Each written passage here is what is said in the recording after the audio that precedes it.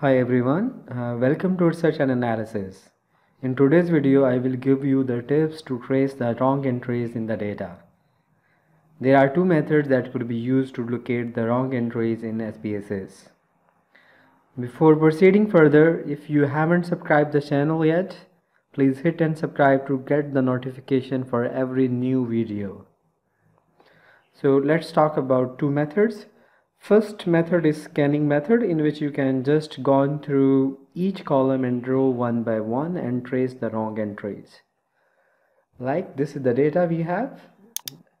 This is data view, this is variable view. So here we are given, I have 34 variable views. You can see these are the different items and these are the demographic variables, and this is the data view. So in total we have 40 responses.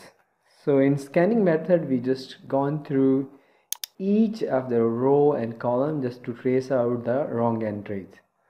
Like if we are moving down here, yes, this is the wrong entry. So this is how you can trace the wrong entries in your data. But if we have thousands of responses and hundreds of variables, then in that case it may take hours to trace the wrong entries in the data. But good thing is we have another tool in SPSS that could facilitate us to trace the wrong entries, and this tool is Descriptive Statistics. So how to use it to trace the wrong entries? Just you need to go to Analyze, just click Descriptive Statistics and Frequencies, and here you can just select.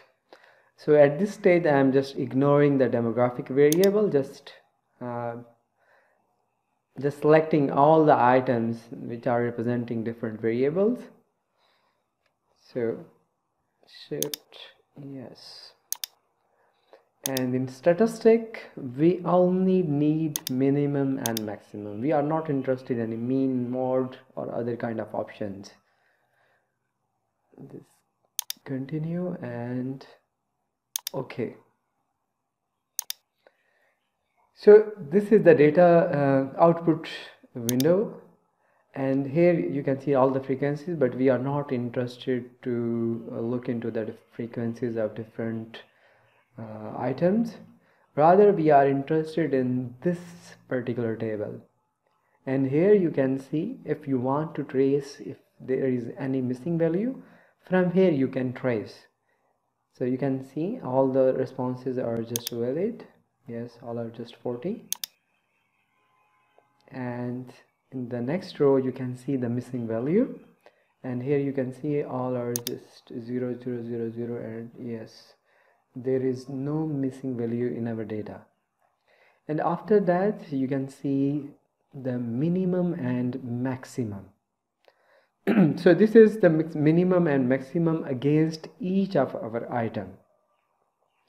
So from here you can see 144, 1 to 44, 1 to 5, and so on. And we can, if we recall that we had 5-point Likert scale, so our values should be between 1 to 5. So from here you can easily trace that there is a problem in TT1, and here is the minimum value is 1 and maximum is 44, which is problematic. So and here we can go proceed it further, and yes, this TR5 here we can see it is 133, so it must be a wrong entry. And after that we can just look PSC3 and PT5. So what we will do now, just look all these problematic items. Let's first look TT1, which there was a problem of there was just one minimum and 44 was the maximum. So let it trace it out. Where is the problem? Just select this particular column, Control F, and this option will appear. And from here we want to just search 44. Okay. So you can see it just being traced out. This was the wrong entry. So it must be, we can look back to our questionnaire and look what's the problem, but for sure it's the wrong entry and it must be 4 rather than 44. But most of the time we are just quickly putting all the data, so such kind of problems may appear. And after that there was a wrong entry in TR5, and here was the maximum value was 33, which can't possible actually. So again, Control F, and from here we need to trace out 33.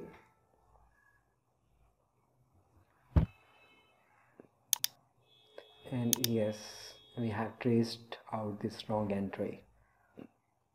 So we can just simply replace it with 3, because we know that this must be a wrong entry. So this is how you can trace the wrong entries in your data. And after tracing that, you can just recheck and you can replace with the right number. So I hope you understand how to trace the problematic or wrong entries in your data. Thanks for watching.